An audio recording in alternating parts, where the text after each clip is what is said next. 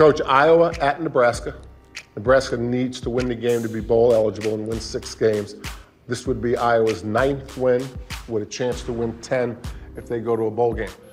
Scott Frost had explosive offenses when he was offensive coordinator in Oregon for Chip Kelly, and he had his own team, Central Florida, that was very explosive. But they've had some trouble being explosive this year with some of the same concepts. One thing you and I haven't done is we haven't showed the audience how to read a 3 technique. I think that's something we should do today. Yeah, let's do it. So this is actually the first time I saw or heard about reading an interior D-line was Chip Kelly. I believe he was at New Hampshire, and he visited us at Utah.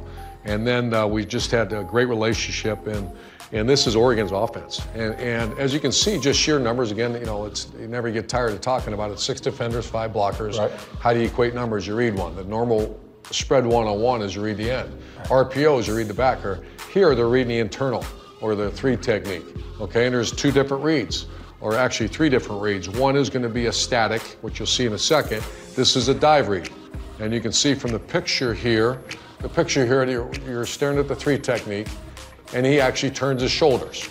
Okay. So this is a dive read when the quarterback's making the decision. Not a difficult read, actually an easy read. Okay, let's go to the end zone. Okay, so once again for the viewer, this is really good stuff. You're reading the 3 technique. As soon as the right guard's done tying his shoe, there we go. Yeah.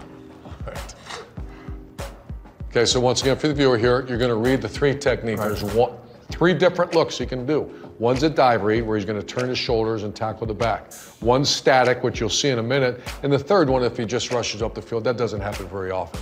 Okay, so let's take a look. This is a dive read. See how he turns his shoulders? He gets hands on the guard. That's not a hard read. He's gonna pull it and run the ball. This is a double option run by Adrian Martinez. Because once he turns his shoulders, he can't catch the quarterback. That's in the rule. I can't speak for it. I think I know because I've studied Chip Kelly a long time. We would tell the quarterback, because you want the ball in the hands of the tailback. You know, this is not just a quarterback run. So if this guy can make a tackle for less than 4 yards, pull it. If he can make the tackle down here, hand the ball off. Live to see another day. Right. Very easy read, turns his shoulders. And one thing about reading defensive tackles as opposed to defensive ends, they're lesser athletes, most of them. And you can see, you know, not to pick on Maryland's defensive tackle, but he's having a hard time change direction. And Adrian Martinez is obviously a very good athlete. Easy to read a guy with his hand on the ground and standing up.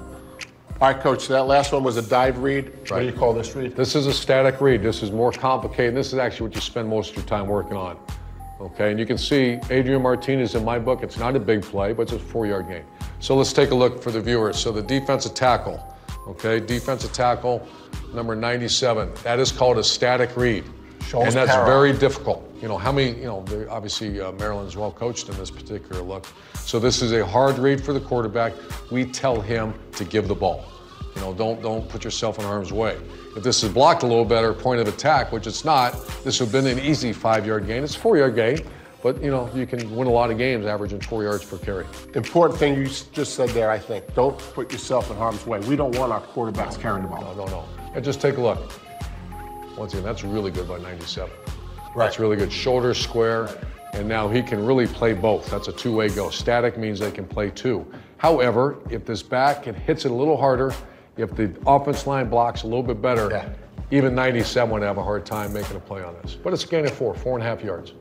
We want the defense to defend the quarterback run. We don't necessarily want the quarterback to run all that much. Oh, no, the best. You actually scheme it up so you give handoffs. Right.